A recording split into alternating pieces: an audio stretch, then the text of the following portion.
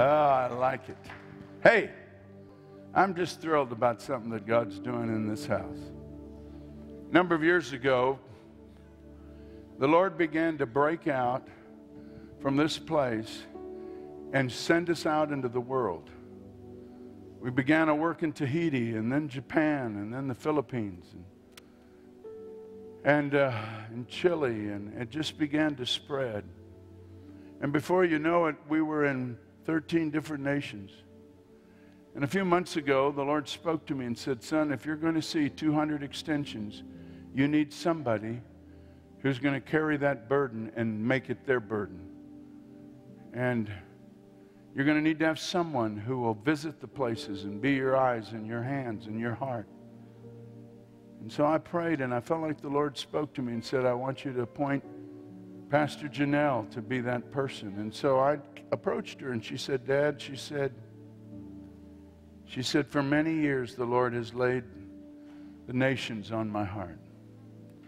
Well, she just came back from the Philippines.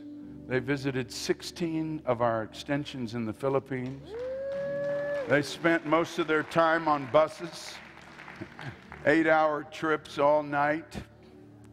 And I'm glad she came back. She ate lots of different kinds of food. I asked her if she ate any balut, but she said no, she didn't. But she did one time when she was a kid. I ate when I was 13, and it scarred me for life. Okay. Yeah. I'm not into balut. Anybody know what balut is? Balut. See, all you Filipinos know what that is. It's an unhatched chicken. And it's really different. So I'm glad you came back, safe and sound. Would you welcome Pastor Janelle as she comes to speak the word?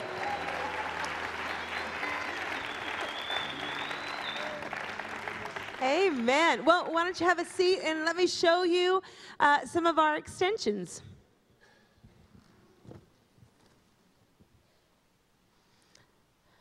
Maybe. We have 30 extensions. Oh, maybe. There we go. Can we get some music going? Start from the top. Wait. Where's the music?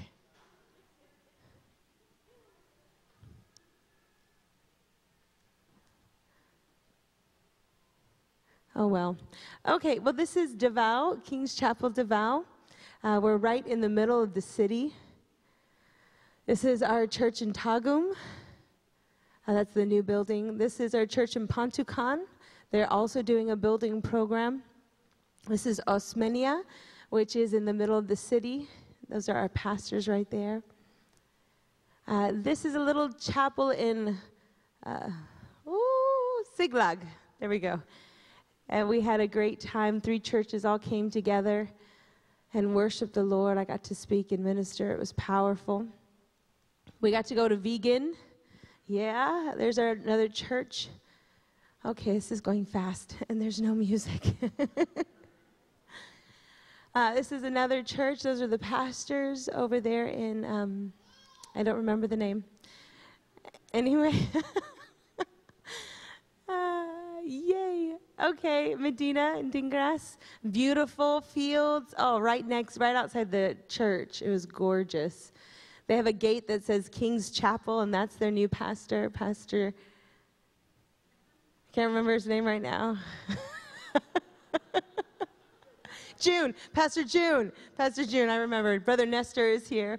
Then we traveled for an hour and a half into the mountains to Vintar, the mountain church. It was beautiful. The people were so excited about the presence of God. Then we had an Aloha Fest in Isabela. That's the new pastor there in Isabela. Went to the Respicio Center and had an Aloha Fest. It was powerful. It had several hundred people there. Oh, there we go.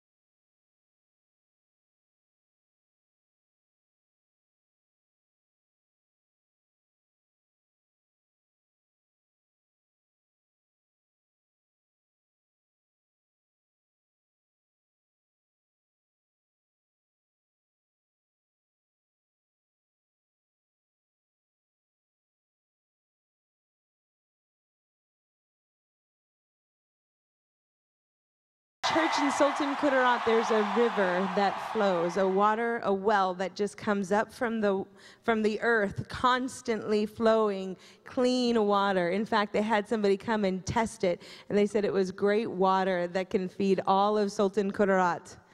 It doesn't stop, it just keeps flowing. It is awesome. God is doing great things. Out of 30 extensions, I think we got to see 15 or 16 different extensions. Brother Nestor is the only one that came back. We went with the Delaras, Miss Sister Jing, the Dumalantas. We went with a lot of people that came with us from this church, Pastor Arthur and Minister Annabelle. It was powerful. Wow. I did things I've never done before. Well, come on, let's get into the word tonight. I got a word for you tonight. Stand to your feet and let's get into the word. Matthew chapter 17. Matthew chapter 17, starting to read in verse 14. When they came to the crowd, a man approached Jesus and knelt before him. "Lord, have mercy on my son," he said. "He has seizures and is suffering greatly. He often falls into the fire or into the water. I brought him to your disciples, but they could not heal him." "Oh, but unbelieving and perverse generation," he replied, "how long shall I stay with you? How long shall I put up with you? Bring the boy here to me." And Jesus rebuked the demon, and it came out of the boy, and he was healed from that moment. When the disciples came to Jesus in private and asked him, "Why couldn't we drive it out?" he replied, "Because you have so little faith. I tell you the truth, if you have faith as small as a mustard seed, you can say to this mountain, 'Move from here to there,' and it will move. Nothing will be impossible for you." Let's pray. Lord, I thank you so much for your word. It is a lamp unto our feet and a light unto our path. God, I thank you, Lord, that you are speaking a word tonight for us, Lord God, that we can be changed and transformed by your word and by your power. Give me a freedom and a liberty of communicating your word tonight. I pray for your people that you would open up their ears to hear, their hearts to receive, their minds to understand, and their lives to be changed by your word tonight. In Jesus' mighty name, amen. You may be seated. How many of you have ever heard of the term claustrophobia? It is a fear of confined spaces. Now, my mom told me about a time when she was in the pyramids in Egypt, and how she was just, crawling underground under these pyramids and got a huge case of claustrophobia. Well, while we were on our second drive, all-nighter, up to Isabella, I think it was, 10 days in, I started getting that feeling, get me out of this car now. And the Lord, when I was praying today, Lord, and yes, last night, Lord, what do you want me to share to your people? I felt like the Lord had said that he has called us to get out of the box. You can say, get out of the boat. Walk on water. You can say, get out of your comfort zone. Get out of the van. Hallelujah. Poor Pastor Arthur. I was like, I just need to sit by the door. Just let me sit by the door, please, so I can get out just in case. There were some very harrowing situations, going 60, 70 miles per hour down a road that was like Hana.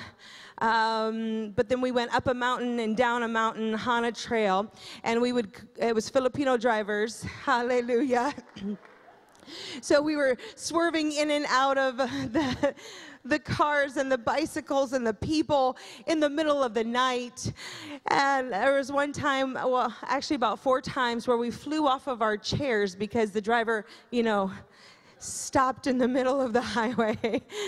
At one time I was awake, praise the Lord, and I saw him going 70 miles per hour, and there's this little tricycle cart in the middle of the road, and the lights were on, and it was stopped. Like, it had the stop lights on and everything. And I'm like, dude.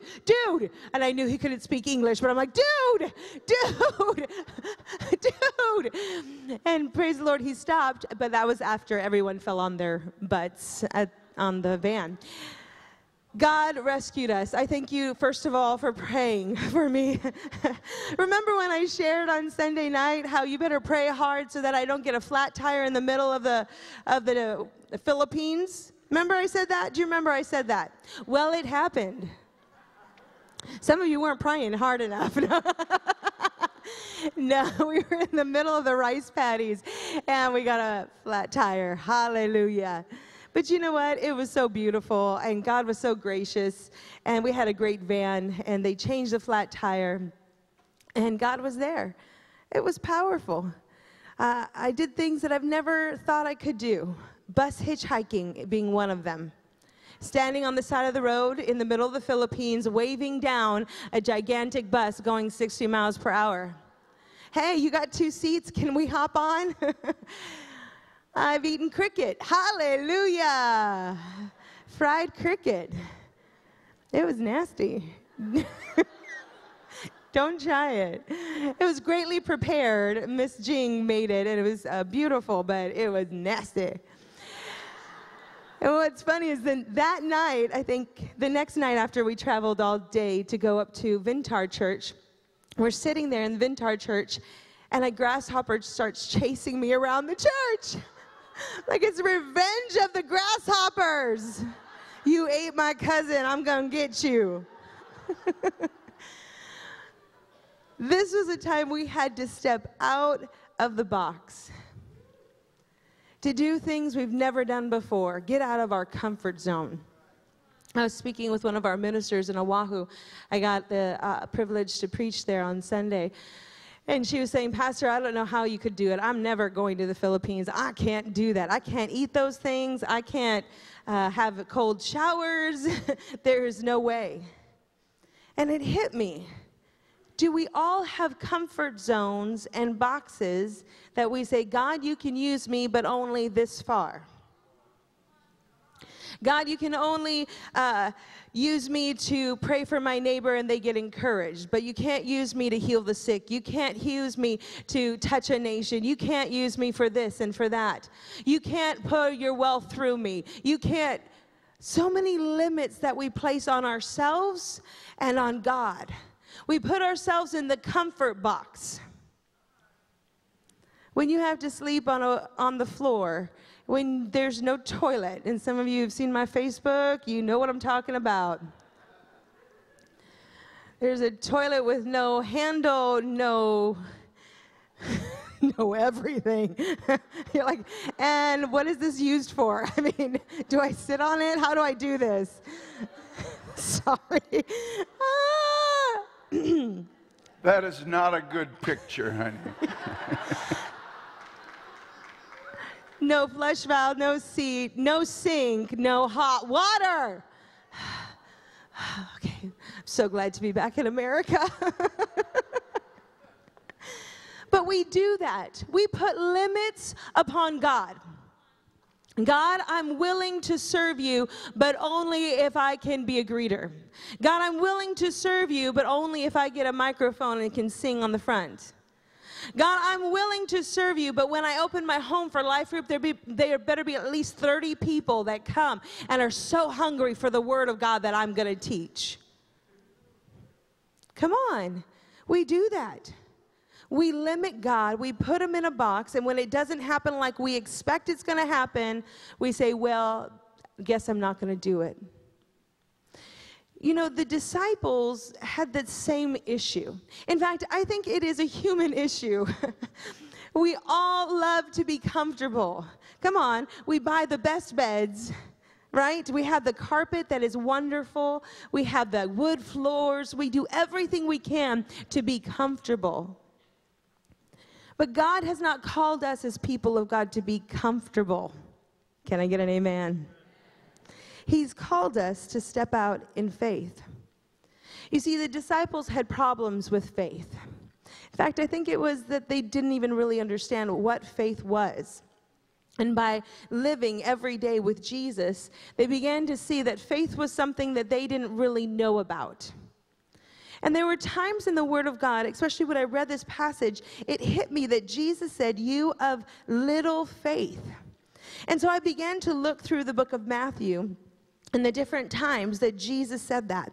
In Matthew chapter 6, verse 30, he's talking about how much so can I take care of you? I take care of the birds of the air. I take care of the animals. I take care of them. How much more can I take care of you?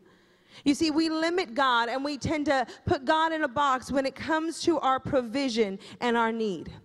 Throughout the Philippines, what I was constantly aware of is the poverty mentality. Waiting for someone to come from America, from Canada, someone to give them money. Then maybe I'll make it. Then I'll be okay. It was a different perspective. You know, most of them live debt-free in their homes. They don't have credit cards. They don't have house payments. They don't have water bills. They don't have electric bills. And they're asking for money. And I'm like, wait, seriously? Do you know how much I spend a month? Do you know how much I work in order to get this money, in order to just even be here? But it's a poverty mentality. Someone else will give me money, rather than God's going to open up the door. God's going to bring in the provision. And that's the same mentality that Jesus was dealing with the disciples. And he says, you of little faith, don't you know? Look at what it says there in Matthew chapter 6, verse 30. So do not worry, what shall we eat, or what shall we drink, or what shall we wear? For the pagans run after all of these things, and your heavenly Father knows you need them.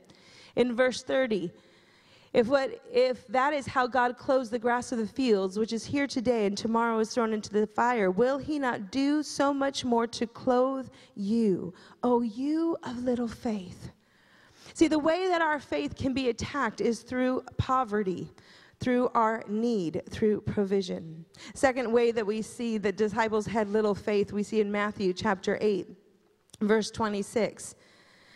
They're in the middle of a huge storm. And they wake Jesus up and they said, Jesus, we're going to die. We're going to die. Wait, help us, help us. And what does he do? He calms the wind and the waves. It's in the middle of circumstances that we don't understand.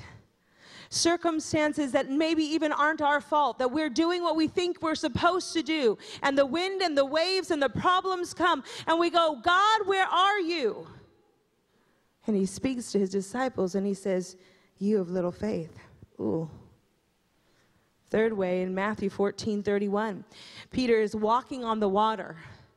Jesus comes out to the boat, and Peter says, Lord, if it's you, bid me come. And so he gets out of the water, and he's doing the impossible. And he starts sinking.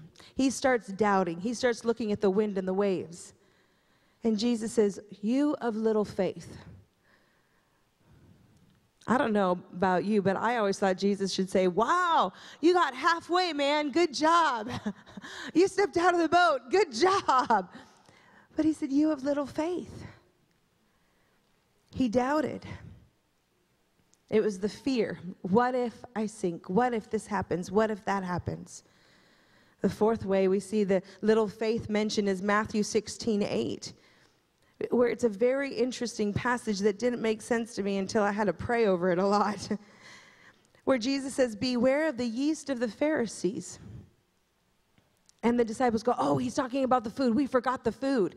And he said, no. Hello, how many people did I feed? I fed the 4,000. I fed the 5,000. Don't worry about food, but beware of the teachings of the Pharisees. The relationships that are around you, who is influencing you, who is speaking into your life, maybe even offense that happens to us. The fifth one is the one that we saw today, Matthew 17, verse 20, where they were confronted with the need for healing and deliverance, and they could not heal them. They were empowered by Jesus. Jesus had spoken to them and said, go and lay hands on the sick and they shall recover. Go cast out demons. And yet when people came to them, they weren't able to heal this boy. They weren't able to cast out the demon. And instead of Jesus going, oh, well, it just comes out by fasting and prayer, he says, oh, you of little faith. You see, I think in all of those situations that we see, the 5 situations that Jesus brings out and identifies, he is trying to communicate that we put God in a box. That we limit God in the area of provision. We limit God in the area of our circumstances, our trauma, and our pain. We limit God in our fear. We limit God in our relationships and in our healing our bodies. We put limits around God and say, God, you can heal me this far. God, you can provide this far. God, you can deal with these relationships, but don't touch these ones. God, you can heal these areas of hurt in my life, but don't go there, God. And see, all of those areas affect our faith. How is your faith tonight? Are you putting it in a little box and saying, okay, God, you can only go this far? Because it's time to step out of the box. Amen. It's time to step out of the box. So I said, Lord, that's great. I'm kind of depressed, God. All these little faith. Oh, I see myself in every single one of these little faiths. What do I do? How do I have great faith? So I began to research, and guess what? Wow, you guys are so excited tonight. You're just like staring at me.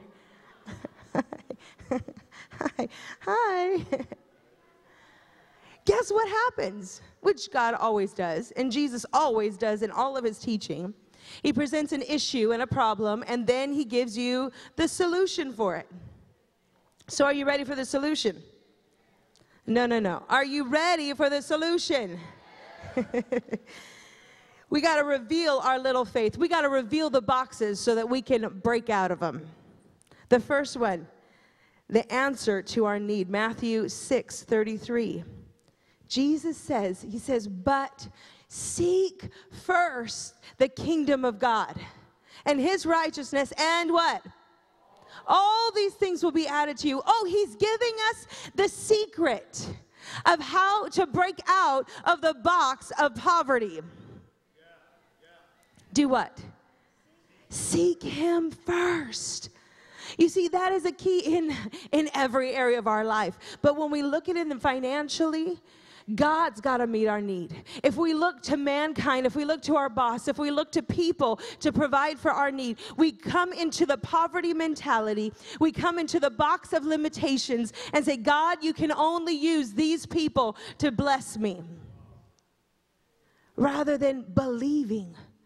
Now, one of the things that we did is we had early morning prayer every morning when we were in the Philippines. Now, sometimes I talked Pastor Arthur into letting us do it at 6, since we didn't go to bed until 1.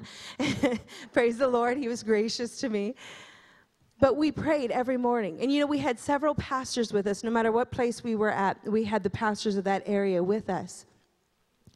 And they got to know that Maui has to operate by faith.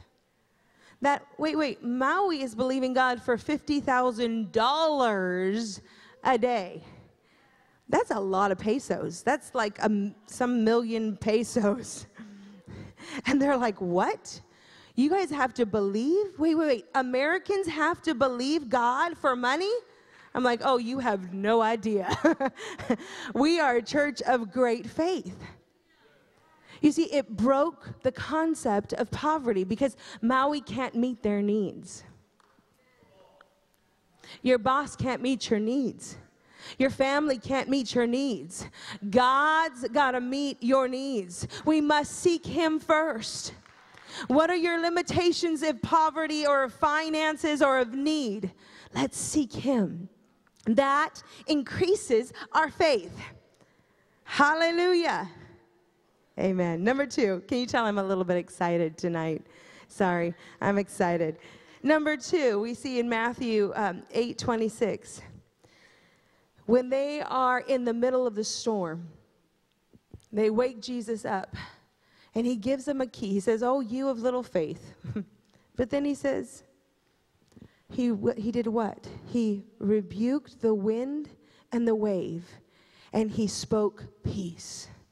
He said, peace, be still. What circumstances you're facing in your life tonight, the limitations. Well, I can't do this, I can't do that, my family, this problem, that problem, even things that Dr. Marocco had prayed over this tonight. What do we do? How do we break out of that box? We speak peace.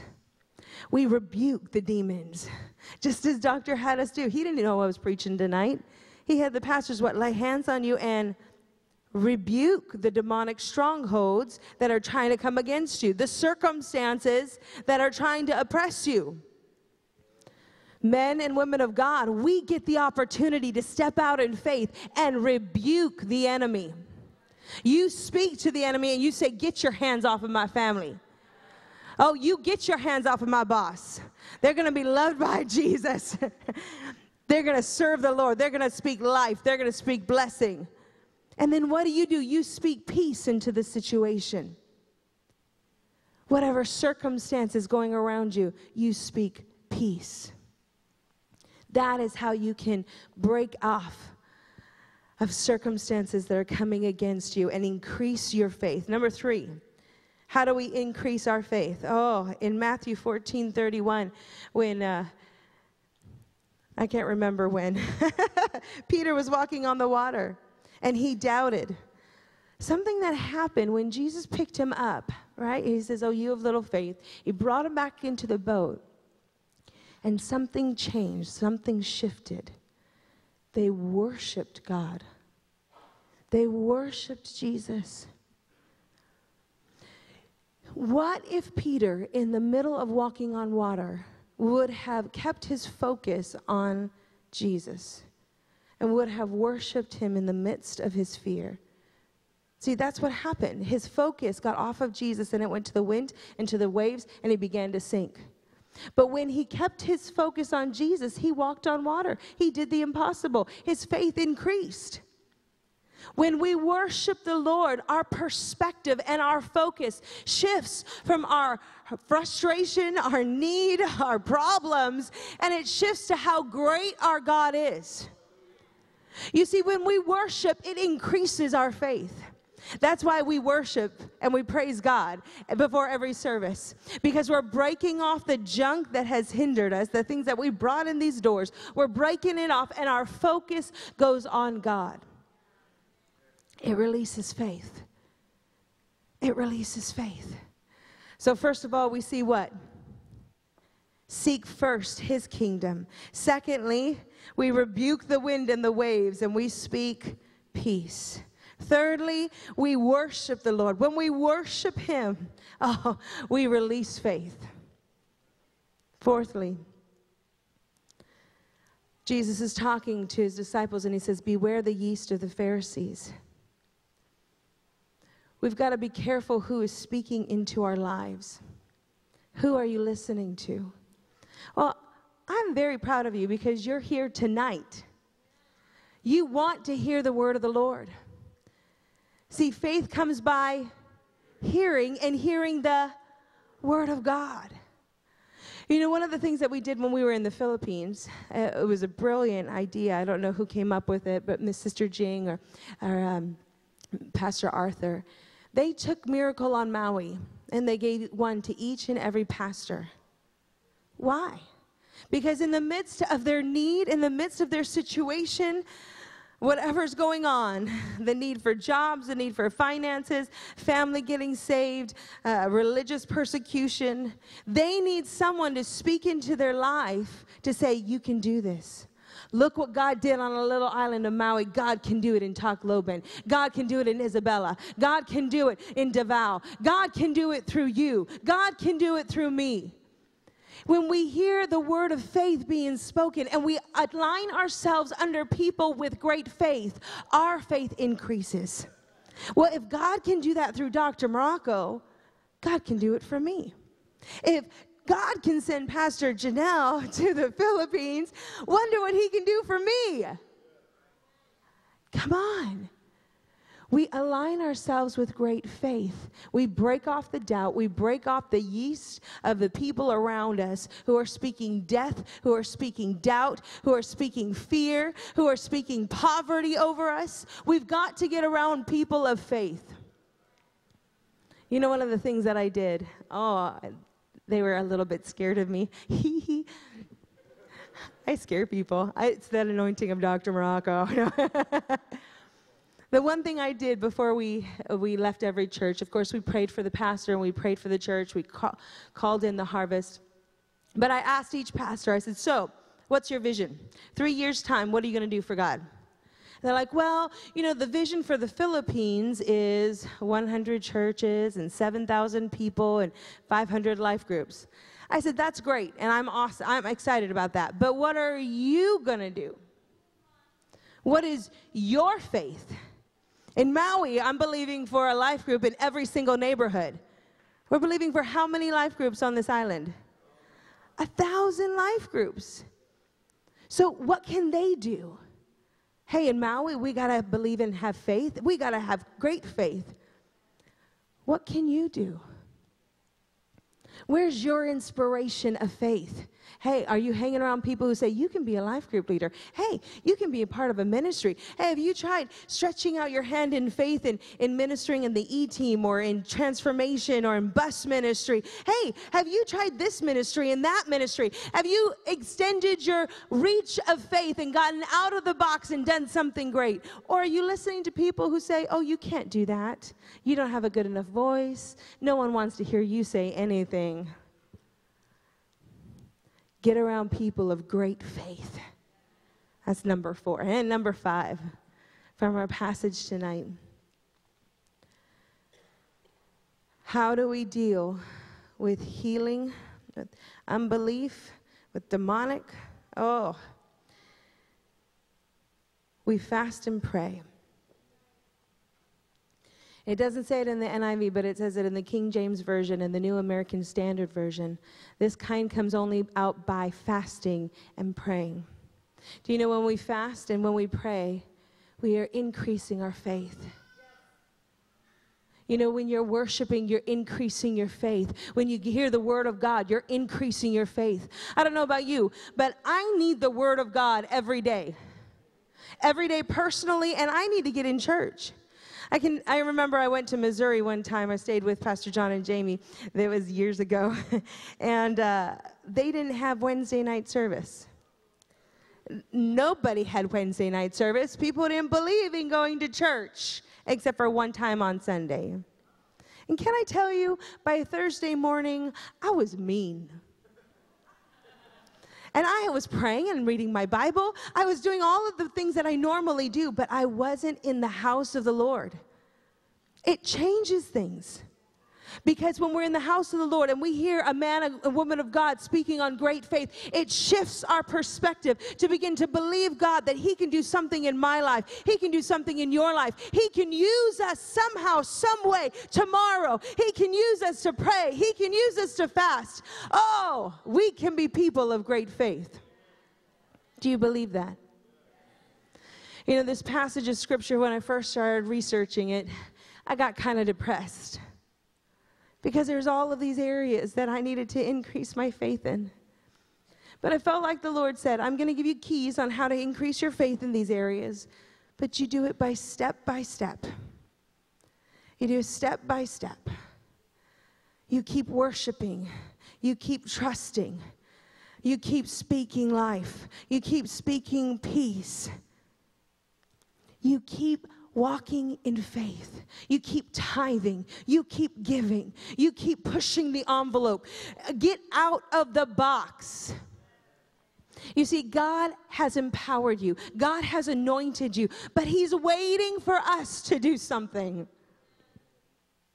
He's waiting for you to rise up and be people of great faith, like the Syrophoenician woman, like the centurion who believed the word of God and acted on it. That is what kind of people we are as KC. Whether you know it or not, your faith has inspired thousands upon thousands upon thousands of people all over the world.